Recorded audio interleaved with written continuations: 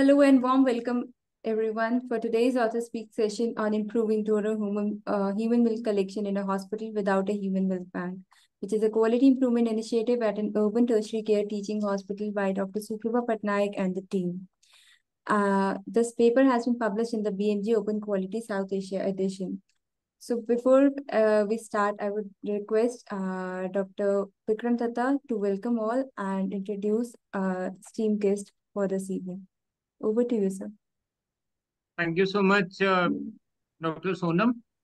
In fact, it's a warm feeling to have Dr. Satish Tiwari, sir, our senior and a pioneer in the field of comprehensive lactation management centers in the country, and also colleagues. I'll be giving the introduction of Dr. Tiwari shortly, and also my colleagues, Dr. Suprabha Patnaik and Professor Shrija Vijayan, who will be moderating today's session, and to all the participants from the communities of practice who've taken time out despite busy schedule to join this.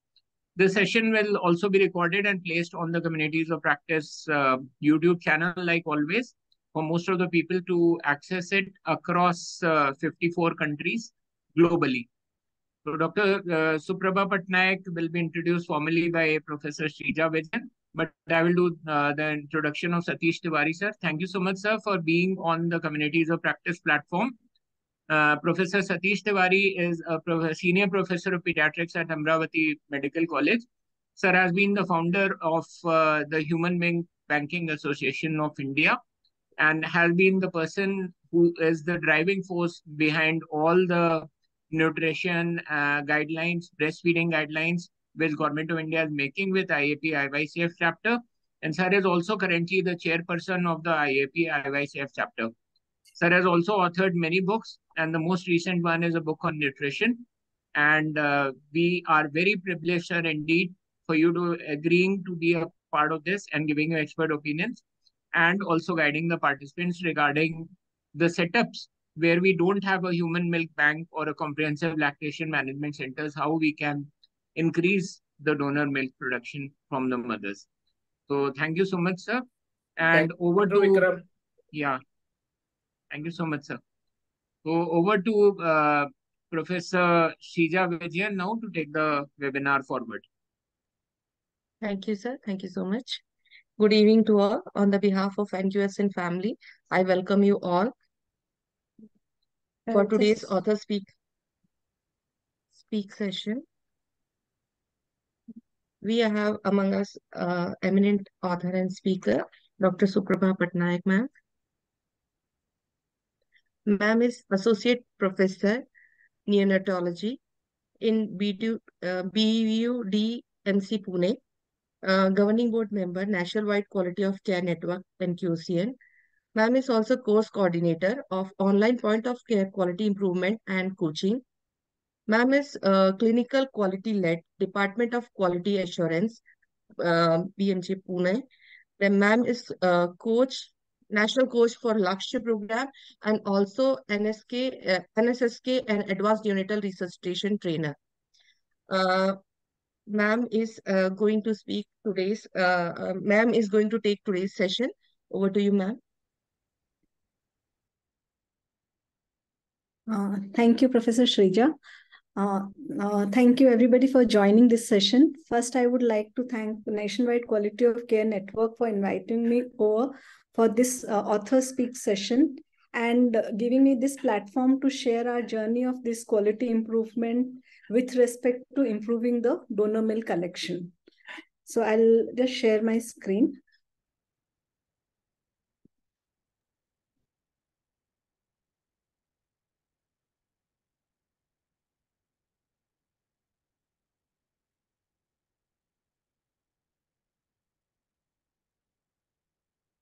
Yes. So once again, I thank everybody for taking out time and attending today's session. So in today's session, I would be sharing our journey, our team's journey in this field of improving the donors milk collection, which is very, very essential, especially when we have a neonatal intensive care unit attached with the setup. So in today's session, I'm going to share the QI story of our journey and the challenges which we faced during this journey and how can we move forward.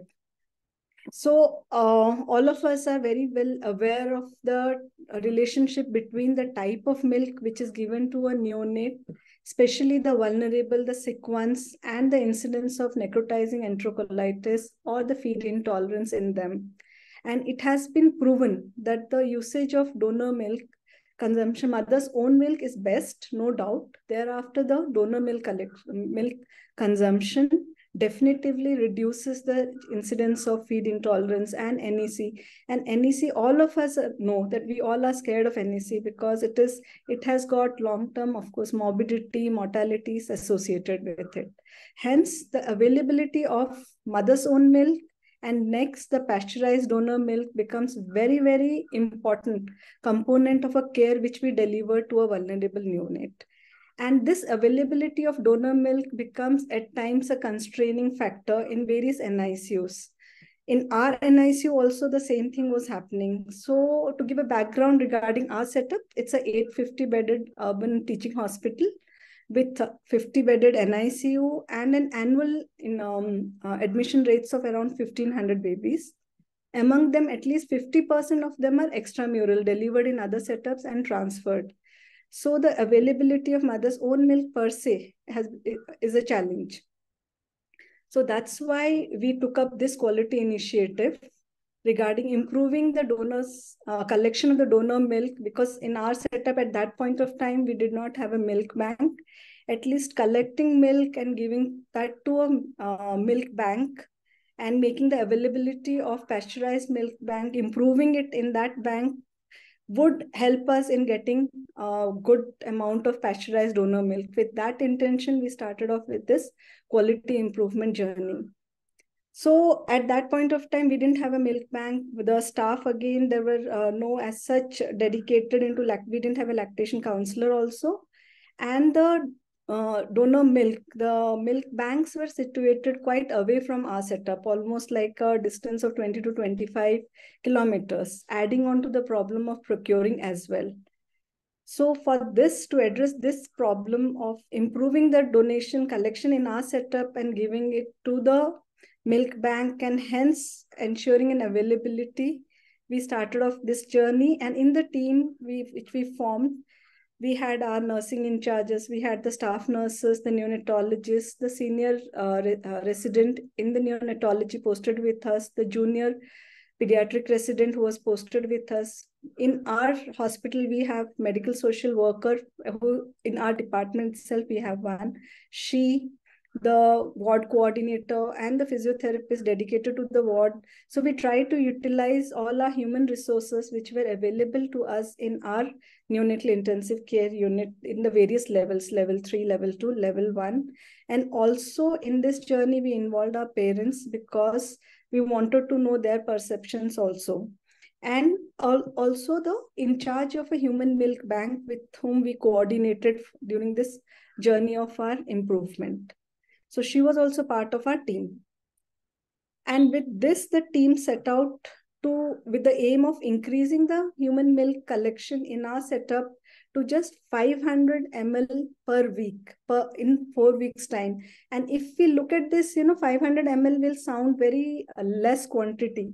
But what we had done, when we had looked at our consumption of donor milk, it was coming up to almost a liter per week, and the collection was hardly anything. So that's why we started off with at least we should be able to achieve at least 50% of what we are consuming.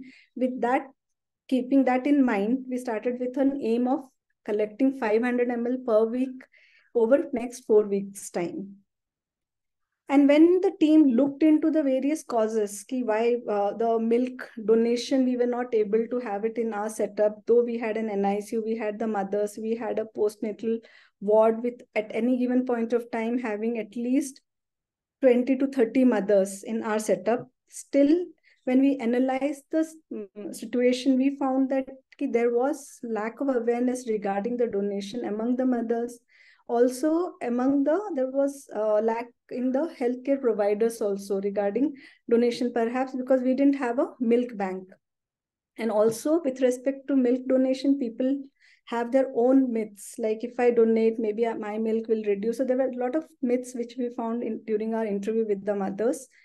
And as I had mentioned earlier, 50% of our babies who were admitted in an ICU, they were extramural. Now also we have almost 50% extramural. So the mothers would be admitted in some other hospital. Having the milk itself was a challenge. And with respect to collection of milk, there was the way the milk had to be collected, express, transportation. All these were adding on to the problem with respect to the donor milk collection. So when we looked at our setup, how things were moving on, as I said, we didn't have a donor milk bank, but we were in the past also we were trying to counsel people for milk donation, but yet things were not happening the way we wanted it. So when we had looked at our process, how the system was working, the babies who were admitted in an ICU, the parents or the relatives were counseled, but at times counseled, at times not counseled. And then the consent for donation had to be taken, and thereafter the milk, we had to verify the medical documents, and then the milk was collected. It had to be collected, stored, and then we had to tie up with a milk bank for collecting this milk which had been collected and kept in the refrigerator. And then this milk was transported to the other setup. And those mothers who were admitted in the NICU, other level 1 and all, then again, there was like the counseling, all these were not consistent. So there were a lot of issues with respect to the donor milk collection per se in our setup. So when we started off with our journey, excuse me. Yeah. So first we had to establish a system of collecting and transporting, because as I said, this whole process of collection and transportation was not streamlined. So first we had to look into this process of collection and transportation had to be streamlined. And thereafter the next step of collecting, storing and counseling, all that we took up. So first step, we looked into the bottles, the availability of bottles, how we were going to sterilize it, the refrigerator in which, where we were going to stock it before being transported to the milk bank. And because there were different teams involved, the milk bank team of the other hospital and our hospital, so we had established a WhatsApp group for a smooth communication, whether the milk was collected, whether there was a need for the van had to come and collect the milk from our hospital, transporting and getting the milk, pasteurized milk. So accordingly, there was a lot of communication which had to go on. So we did establish a WhatsApp communication group for a smooth communication.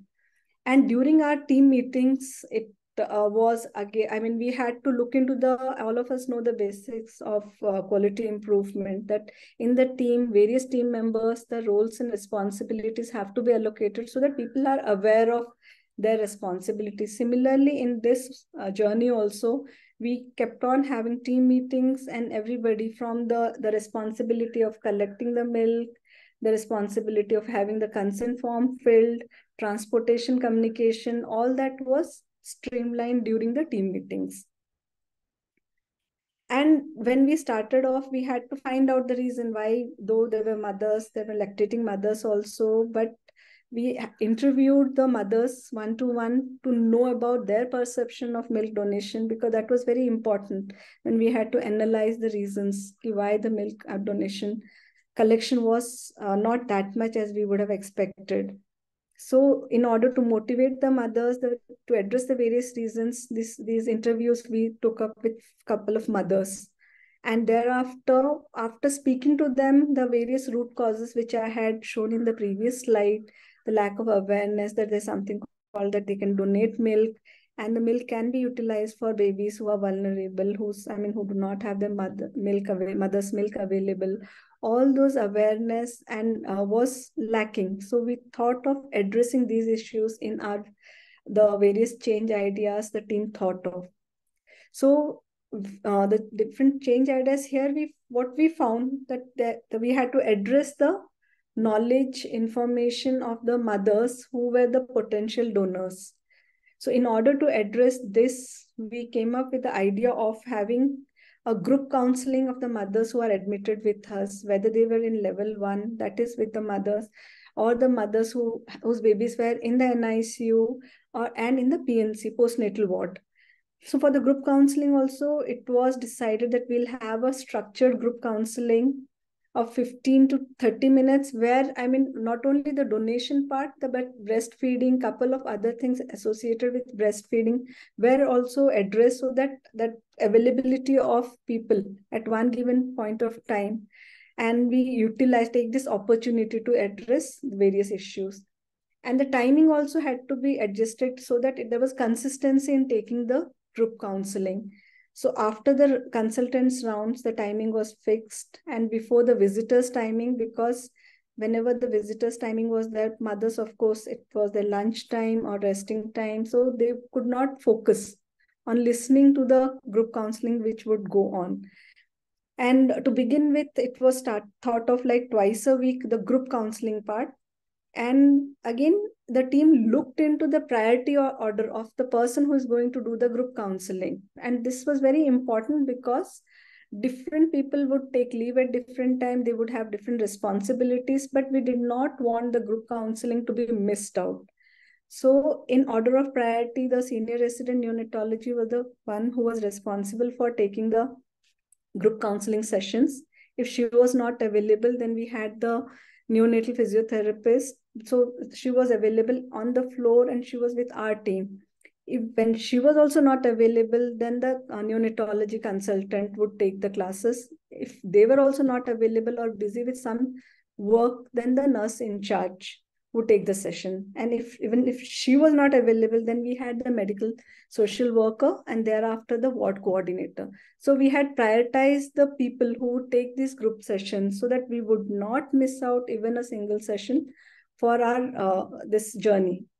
And along with the group counseling, what we found out, because milk donation is a thing which requires a lot of motivation or counseling mothers to donate when they after feeding their baby. Of course, the baby would, I mean, after the baby was fed and they had extra milk, they could donate.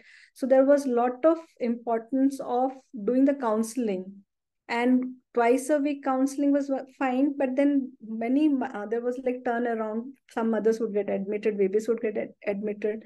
So we even thought of doing individual counseling, because one-to-one counseling, motivating them for donation, or at least giving them, passing on the information regarding the donation, how it can be done, and the method of the hand washing, collection, where to collect, and providing all the things. I mean, from the sterile bottles, where it is kept, all that information again was given to these parents during these sessions. And individual counseling also were done on daily basis, and this responsibility was given to the medical social worker, because on a daily basis she would interact with each and every patient. So during her interaction time, we took that interaction as an opportunity for doing even the individual counseling. So she was responsible for doing individual counseling, and the days when she was not available, the ward coordinator. So we have a ward coordinator on floor. So on those days, the ward coordinator would pitch in. And then the question came of holidays, when neither the ward coordinator or the social worker would be available. So for those days, the nurses who were the senior nurse who was posted in that area, she would interact with the mother. So again, it was her responsibility to look into the individual counseling. So when it comes to donor milk, the various interventions, all of us understand that it is like the mothers need to be told about this. They have to be motivated about donating the extra milk what they have.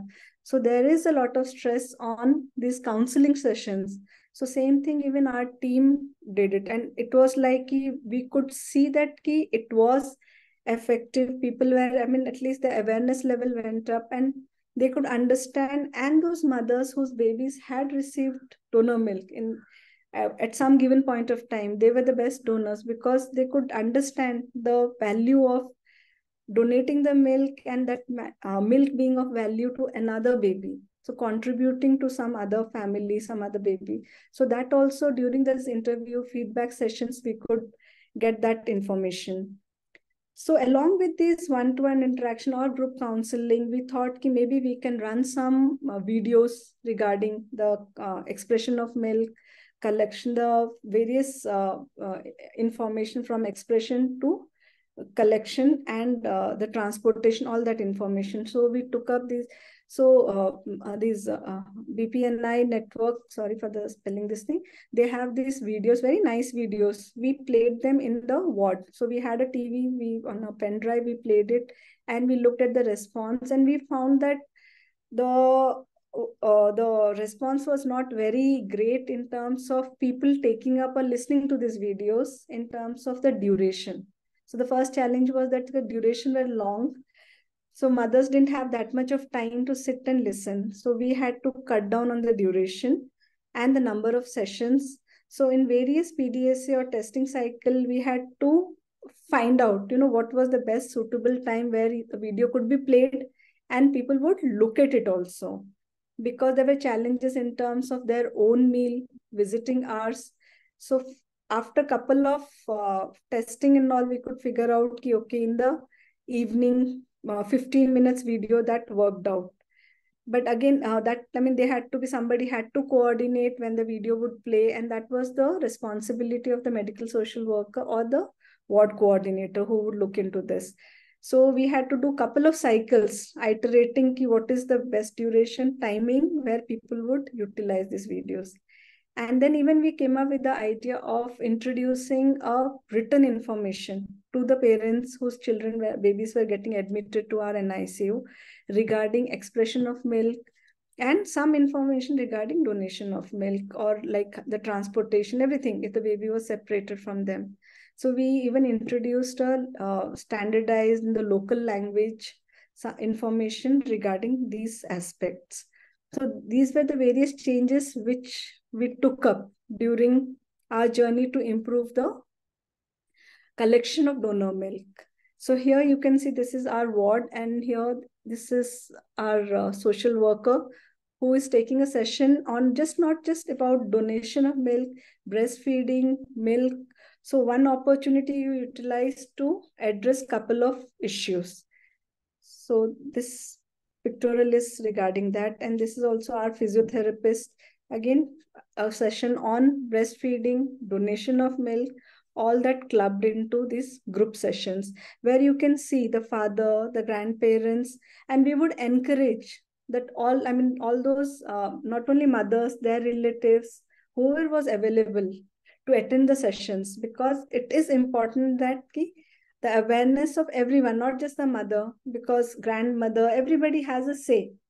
So it is important to address everyone and to improve their knowledge, their awareness.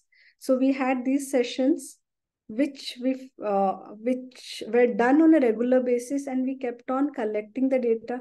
Data collection was very, very important. So in the beginning of the project itself, we were very particular that where we are going to enter the data, who is going to collate it, because without data, we would not come to know what exactly is happening, how much milk is collected, how much our sessions are going on. So in this slide, we can see that in the so the lowest panel here with the time, this is like this. We did it in November 2020 till February 2021 by the time the paper we had sent across for sharing. So as with time, the amount of donor milk, and as I had mentioned earlier, our aim was just 500 ml per week when we started off our journey. And then the various process measures, the weekly group counseling, the individual daily counseling. And here we can see when the daily counseling had dipped down during the 16th week, even the collection had dropped down, because it is donating is very, I would say, subjective, this thing which requires reinforcement again and again when they have extra milk. And once they are convinced, they themselves feel good about donating. And as an outcome measure, if the consumption of, it's like an indirect surrogate marker. Okay. So over a period of time, very short duration, but yes, our incidence of NEC, which was low, yes, but then it fell down further. And the availability of donor milk improve with time. Of course, it was not that we had a milk bank, but that for a milk bank also to sustain, they have to have collection of donor milk. Then only they can pasteurize and disperse it. So everything gets related.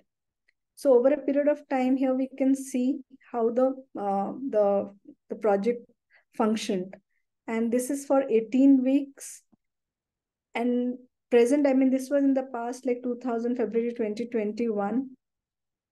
And this journey we wanted to share with everybody. We had sent across the manuscript, and thanks to the NQCN team, and this was published. And during the publication time also, when we were preparing the manuscript also, because we were very, very careful about our data collection, and data is very important when you are sharing your journey for everything from the process measures to the outcome measures. So it is important when we are taking up any quality initiative that from the beginning we are very mindful about not only the data collection, but what is happening to the various interventions and the feedbacks, to document it, to journal it, and keep it, so that when you are sharing your story, all these things, they come in handy. So it becomes easier to narrate a quality story. And coming on to the present status, this is like way back in November. So the amount of milk collection, that is in ml, because our aim when we had started off, it was in 500 ml per week. So over a period of time, it improved, and now on an average, we are having a collection of almost 15 liters to 45 liters, that monthly collection in our hospital. So this data, we are still continuing to collect it, and we have actually included the donor milk collection as a quality indicator of our department. So that way there is a continuous flow of data for us. And to summarize it, I would say we were able to reach our aim because we could do a thorough analysis of the problem of the lack of donor milk collection in our setup. We had a team and we could utilize all resources. So we may think, how come a physiotherapist is involved in a donor milk collection? But she is part of the team, and counseling and certain things which we can always involve various other paramedical staff also. And the change ideas, we just did not, like, after testing what worked, as I had mentioned during the videos also, such as thing like video, but then you have to optimize the duration, timing of running, all those with various iteration we could figure out, and then implementing it was useful. And for sustainability, as I shared in my previous slide, till date we are able to sustain the collection of donor milk. And fortunately, for past couple of months now, we have a milk bank with us. But if before the milk bank came into existence also, the collection had improved almost 10 times from what we had thought, like to 500 ml per week, translating into 2 liters a month to 20 liters. And the data is continuously flowing, and we are keeping a close watch on it, because as I said, donation, counseling, all this has got a lot of human element to it. So we can provide the bottles, we can provide sterilized bottles, we can provide leaflets, but yes, the psychological, the counseling, and making people aware of the value or the contribution which they are doing by donating, all that requires a human element. So this becomes a continuous work in progress. And fortunately, I would say I have a good team, and the staff, they are able to do that, and we are able to get milk donation. So our babies are able to have good, those who are not able to get their mother's own milk have the pasteurized donor milk for consumption till the time it's medically indicated. So that was, in short, our journey of improving the milk collection in our setup. So